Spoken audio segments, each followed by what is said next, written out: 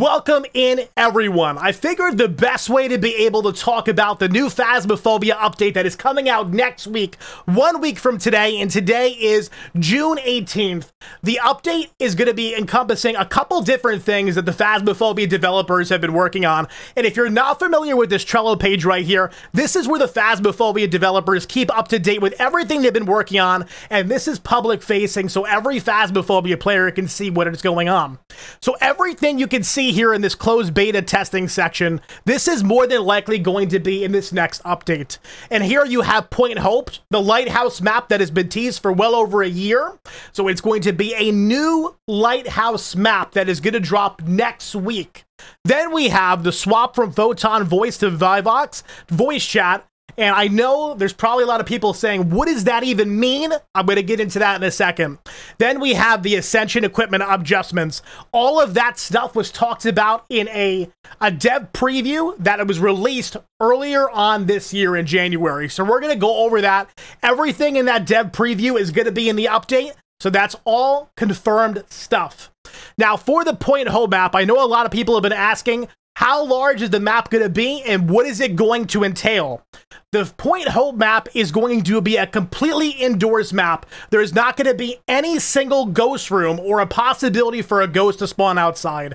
There's going to be an outside area you can walk around like every other map in Phasmophobia, any house. There's going to be like some outdoor scenery, but the ghost is only going to be able to spawn and be inside the location. Lavender also did confirm that the way up to the top of the lighthouse is very lengthy. So more than likely this will be a large map, but not a large map widthwise, large map vertical going up, which is a very interesting thing to think about. I mean, there's a lot of things to take into consideration there. How are we going to do Banshee tests if there's a very small floors? How are you going to get away from a ghost if you keep traveling up a staircase? Is there going to be capabilities for hiding? And other dev previews have given us insights into what that map looks like very, very minimally. There's been some screenshots of what they've been working on, and they have plans to make it as detailed as possible. And on top of that, they have plans to actually create another map, not similar to Point Hope, but another new map after this new map. So their plans are they're going to make Point Hope,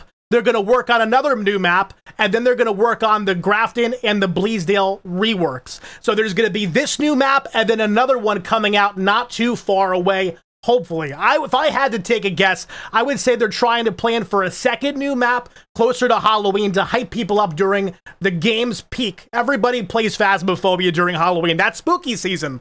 So that is more than likely going to be their plan if they have the opportunity to pull it off. If you have not been following the Phasmophobia development team on Twitter, in their Discord, everywhere, they have been trying their absolute best to ensure that they hire a much larger team. They have more artists now. They've taken on people for quality assurance, and they're going to be hiring a community manager as well. So all that is very important to keep into context when we're talking about all this stuff. So let's go ahead and quickly tackle this little bit about the Vivox voice chat. A lot of people have been wondering, where the heck is the console update? After you guys talked about console being released over a year ago, those are all valid points, and I 100% agree with every single one of you. I want to know where the console update is. So, if you go over here to the in progress section of, and this is why I'm even on the Trello in the first place, if you click on console release, one of the big things you see here, the reason that it's not out is because they need Vivox voice chat in order to release console at all. And that's going to give them the opportunity for PC users to communicate with console users via voice chat. Without that, the voice chat via platform crossing does not work. So this is one step in the right direction and a mandatory thing that needs to be done. And I think that's why in their current preview, they say you should be getting more updates about the console update in the coming weeks because they're moving in the right direction. The next thing they're going to have to tackle is inviting players to the Steam friends list. So how they're going to be able to manage you to be able to invite somebody who's on console, that all has to be worked out with Steam.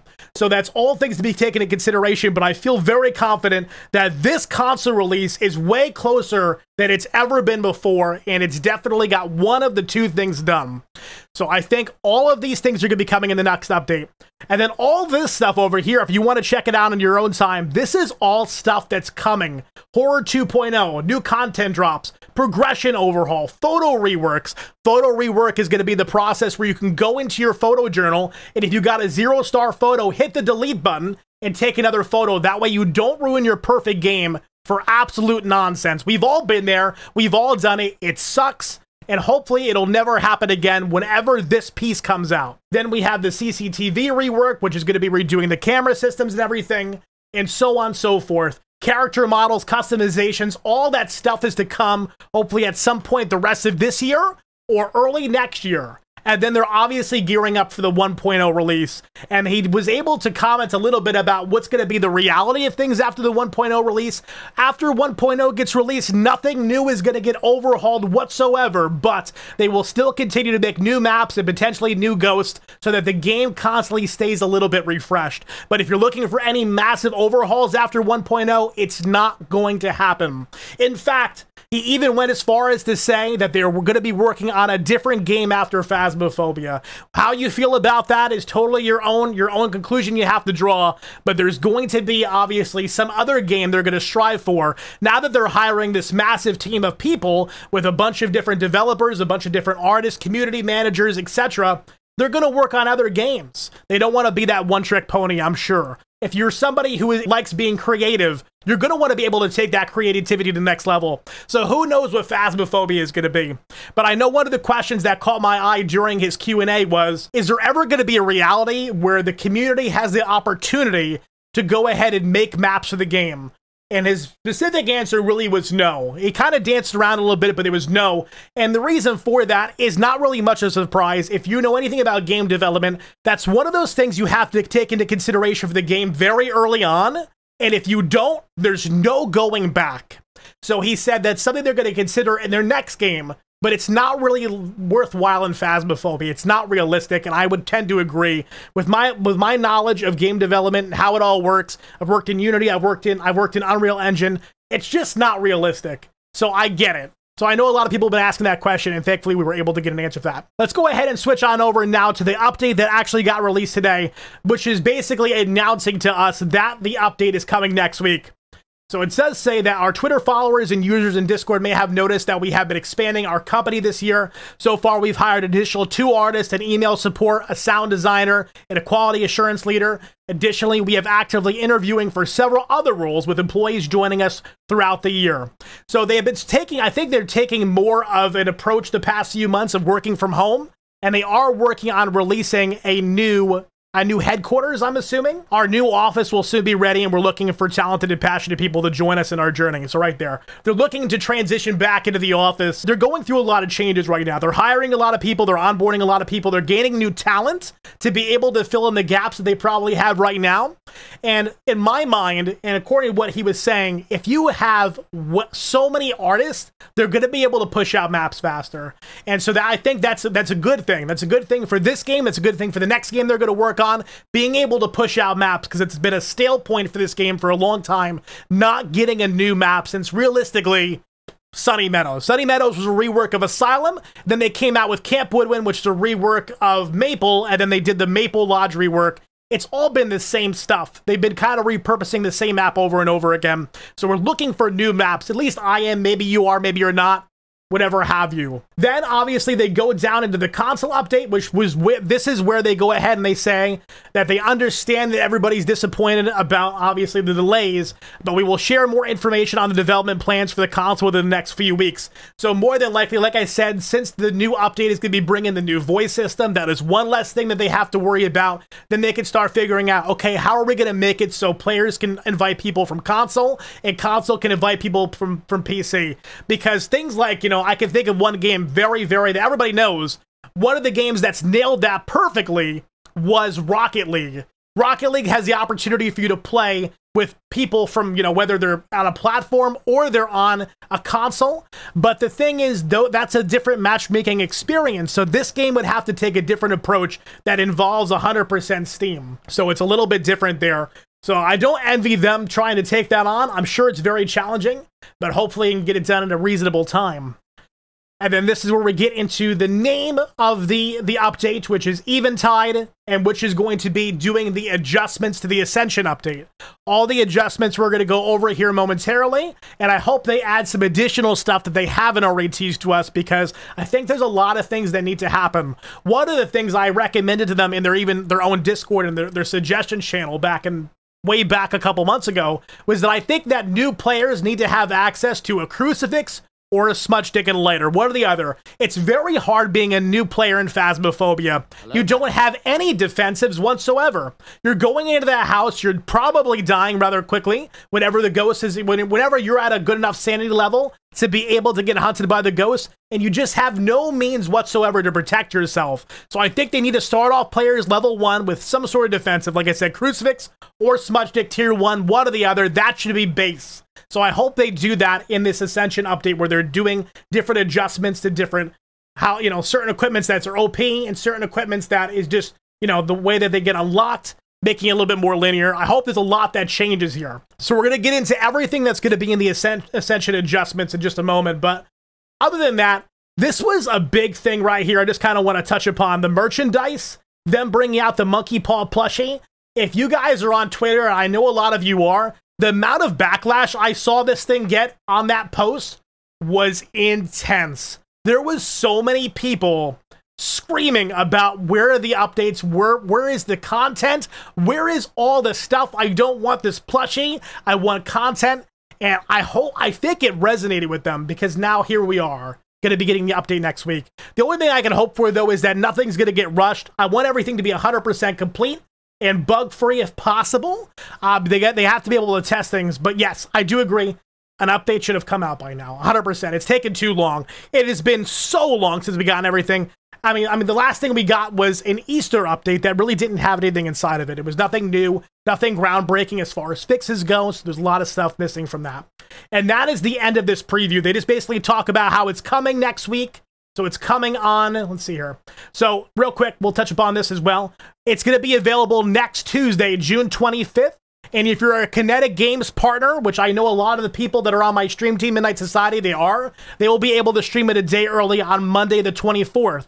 So if you guys want to catch it a day early, make sure you're tuning into some of your favorite Kinetic partners out there to go check out their stream on Monday. I guarantee they'll be playing it. So make sure you go check out all those wonderful, wonderful people. Okay. Now, as far as what's coming in the Ascension adjustments, let's go ahead now and step back in time to January 17th, 2024, where they go ahead and they talk about what's coming in the Ascension adjustments update. And I'm very surprised that this didn't come out earlier, because this was talked about so long ago, and I'm sure nobody remembers what's on this page, but they're talking about progression. The leveling rates are currently too slow, being able to boost the XP you get so you can level faster. That's one thing right there. So hopefully we can see an adjustment in XP so people can actually try to get to a prestige faster. There's equipment tier unlocks that are too linear and too slow. Along the progression, the rate changes above, we're going to change tier unlocks so that that multiple are unlocked at once instead of one only. So this is going to make it significantly easier for you to be able to go ahead and unlock more tiers of gear after you prestige. That way you're not sitting there unlocking one piece at a time and stuck with all tier 1 gear. You'll be able to unlock tier 2 gear faster and get back to where you were a lot faster, and then being able to get to that next prestige without so much growing pains. Because let's face it, when you go ahead and you prestige, it's bittersweet, because you got a new ID card and it looks cool, it's got some cool colors, but you got $0 and you got no equipment, and you're running back into that house with literally nothing at all. And it's a slow grind back up to the 50 levels where you start unlocking tier 3 gear again. It's just not great, and there's not a lot of incentives to doing it. So hopefully this is going to make it a little bit better. It's going to make it so you can go ahead and get that tier gear a little bit faster. Then they're going to be increasing the cost of some of the upgrades, as the moment players can unlock almost everything straight away, when some upgrades should be something you save for. I kind of agree with that. By the time I get to the end of a prestige, I have so much extra money, I have nothing to spend it on. It doesn't make a lot of sense. I think this is going to reward a lot of players who die a little bit less and try to let people play a little bit smarter. instead of just going in and just dying and being like, well, it's not that big of a deal. It should be a little bit of big of a deal if you die. You should actually have to lose something in order to be able to enjoy the moments where you gain something. That's my perspective anyway. I enjoy that kind of gameplay. I don't enjoy it when it's so extreme like Demonologist, where you die and you lose $3,000 in one round. That's too much. That's above and beyond. But if I lose a couple $100 when I die, it's not the end of the world. I can make it work. Then we're talking about prestiging are completely optional part of progression. However, we understand that there aren't many incentives right now to encourage players to prestige. With new player models, we will be adding unique prestige-related unlocks for players per purchase with in-game money. All this stuff here, I don't think any of this is coming this update. From what he was saying today, this is going to come with a customization update. So this part of this preview, just go ahead, side table that for right now. I don't think we're there yet. I think that's coming probably later this year, but I don't even know if they know when. I think it's going to have to be on a case-by-case basis. And now that they have more art people to work on those new models, that'll be very exciting. And also, I wanted to confirm one thing that I was terribly dreading. They have confirmed that the janky models, the ability for you to bend your characters back so far, it looks like they have a broken spine. By the time the game hits 1.0, that will no longer be possible. The characters' janky models and their odd movements and their odd ragdoll dying patterns, all of that will be gone from the game to look more cleaned and polished in their eyes. Personally, I think that's a massive mistake because I think it takes away a lot of the charm the game had and a lot of the entertainment we got from that, but that is the direction they want to take it, so I'm just sharing with you what I know. Don't shoot the messenger. That's what he said, not me. I don't know what to say. I'm not happy about it either, trust me, but that is what their plan is.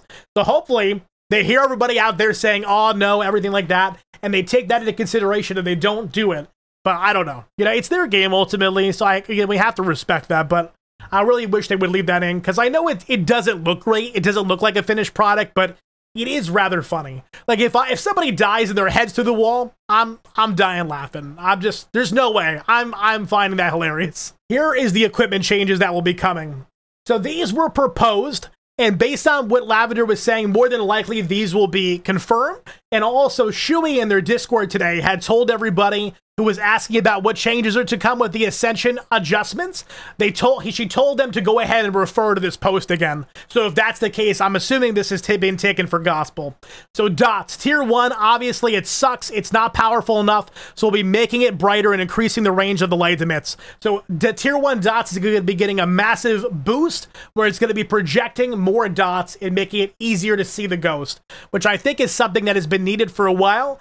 I think they could have taken that one step further and allowed you to attach it to a tripod. That way you can get it off the ground and you can get the full effect of the dots, but maybe that's asking a little too much. I'm happy that they're at least addressing it, the fact that tier 1 dots is by far my least favorite equipment in the entire game. By far. My least favorite equipment in the entire game. But actually, do you know what's a close second to my least favorite equipment in the entire game? The tier 2 thermometer. So why don't we skip ahead of that with that segue? Tier 1 thermometer had its randomness to the readings. It never had its randomness to the readings, making it much more accurate than other tiers. We'll be implementing a slight fluctuation on readings to reduce its effectiveness. Tier 2 and Tier 3 thermometer will be adjusted so that after the initial hold scan, continuing to hold the button will keep refreshing the temperature reading every second or so. Tier 3 will have its randomness reduced further to make it even better than Tier 2. This is by far one of the biggest betrayals on the entire page.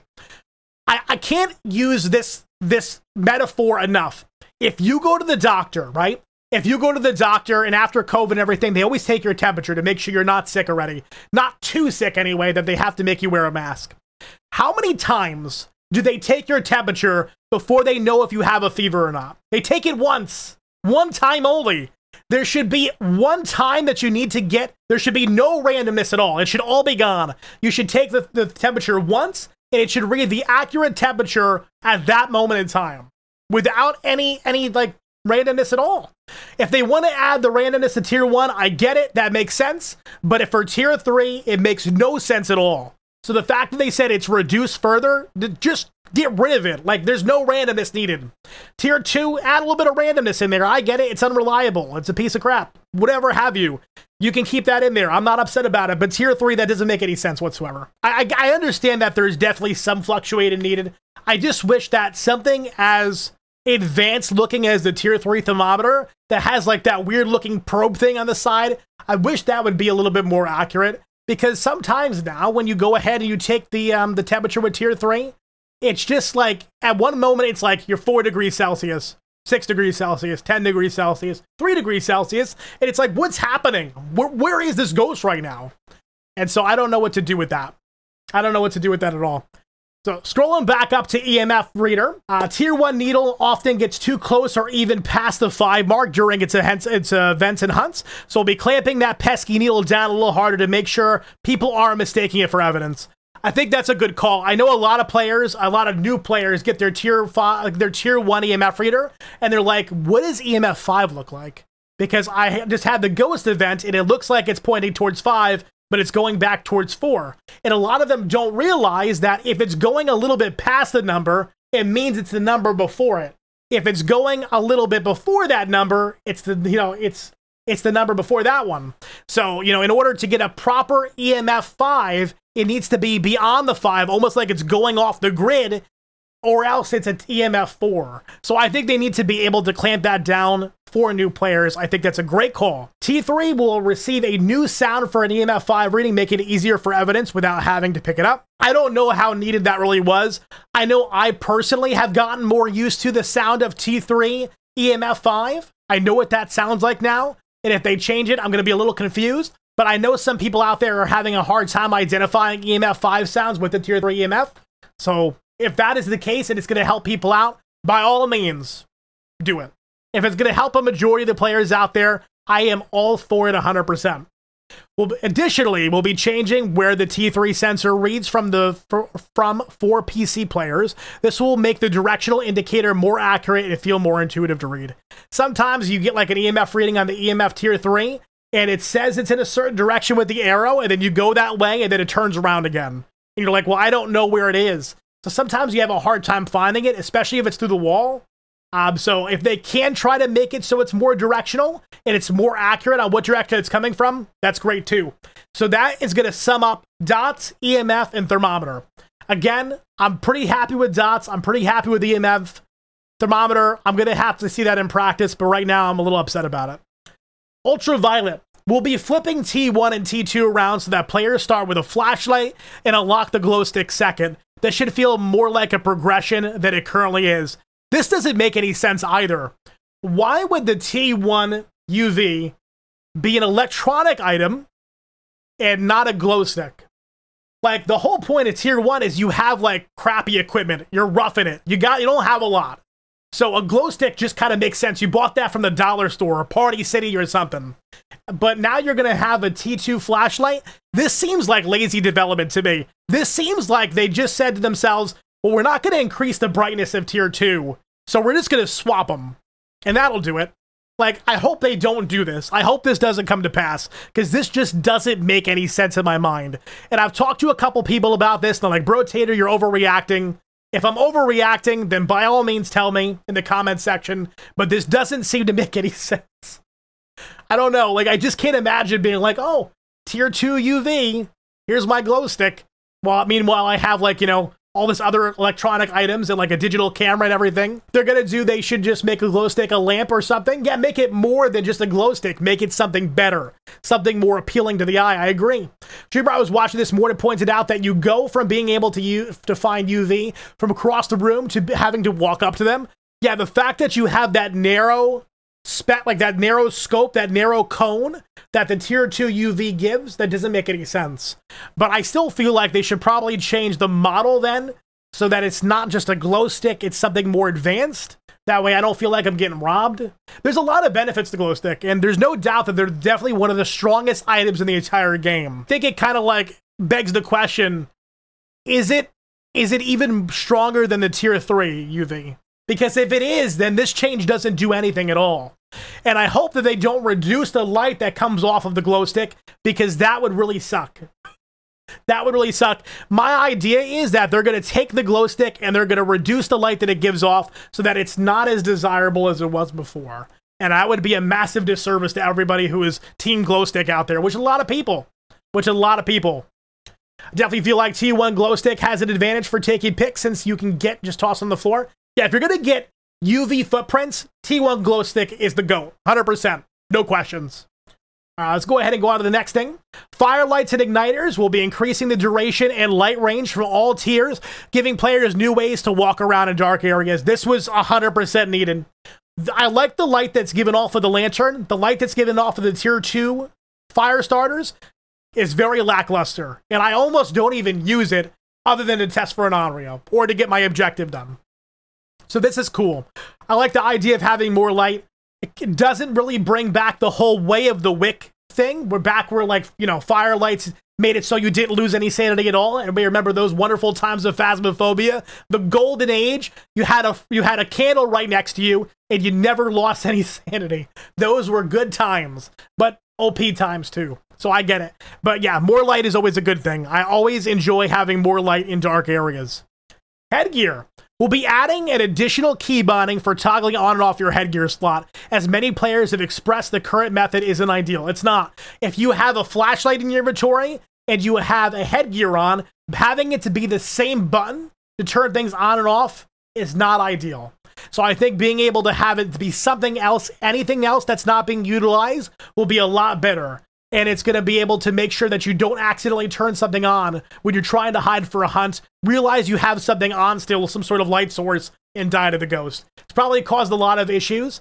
And I know a lot of players have expressed inside the Phasmo Discord that they're having a hard time turning on their headgear at all. I don't know if it's that they're not realizing that you have to hold the button down, or if they're having some sort of overlapping key binding issue. I'm not sure. But I've noticed there's a lot of bug reports they do get, so maybe this will fix that entirely for anybody experiencing that issue. All 3 tiers of headgear will have new sound play when being interfered with by the ghost to let players know they should turn it off during hunts. That's great. How many people have ran into a hiding spot with tier 2 headgear on, or tier 1 for that matter, not realizing it was on, and then died and didn't realize until last minute, oh my god, my headset's on. Like, now it's going to make a little static in your ear. You're going to hear it in your headphones, some sort of disturbance, and it's going to be able to tell you, you need to turn that off right now, or you're going to have to use a smudge stick to save your life after you do it.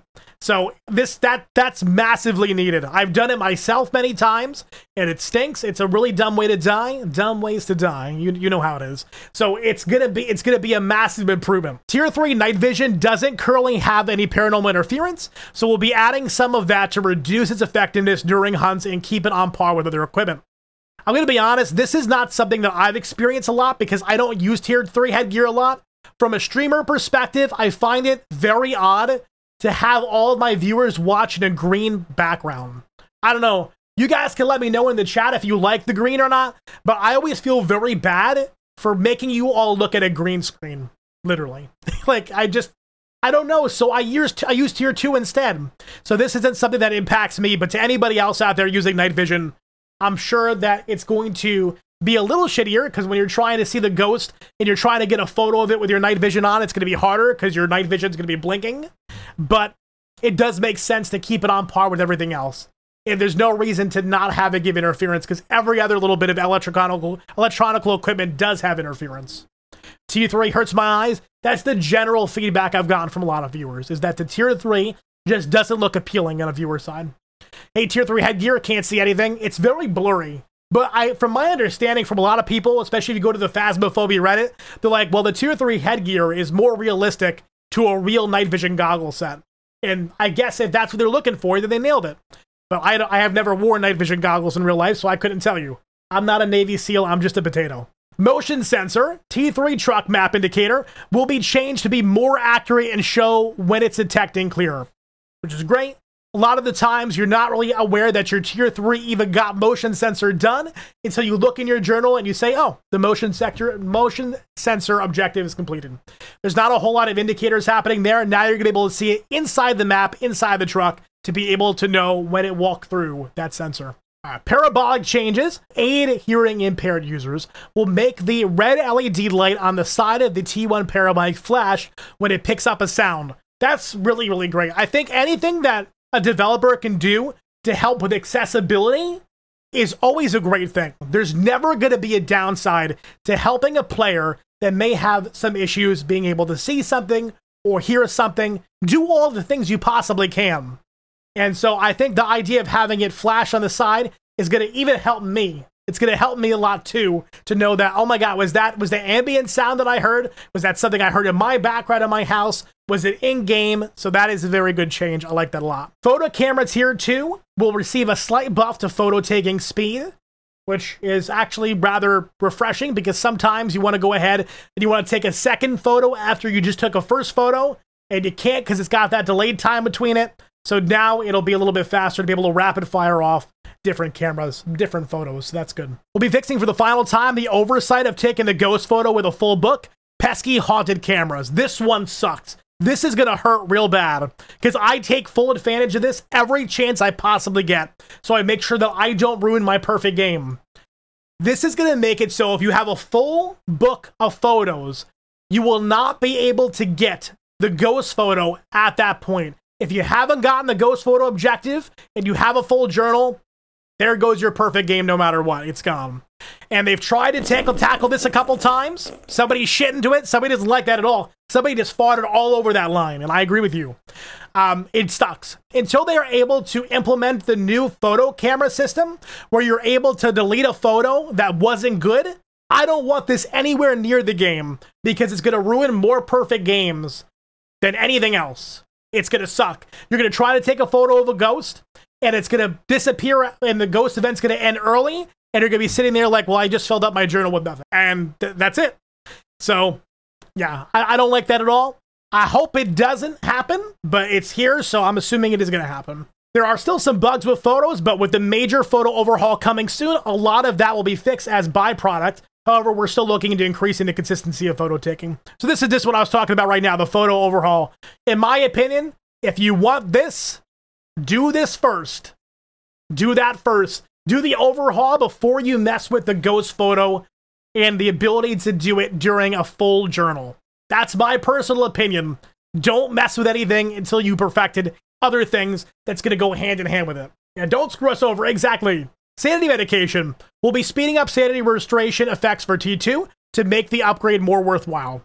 I love that. I love that a lot. I think that tier 2 doesn't restore enough sanity, so getting to restore a little bit more is going to help a lot of players out, especially newer players who rely on sanity to make sure the ghost never hunts them because they don't want to die. They don't want to lose the little bit of money they do have. Be able to help out those players. Sound sensor will like to add a mute button to each sensor in the truck so you can concentrate on watching dots on the monitor in safety and silence.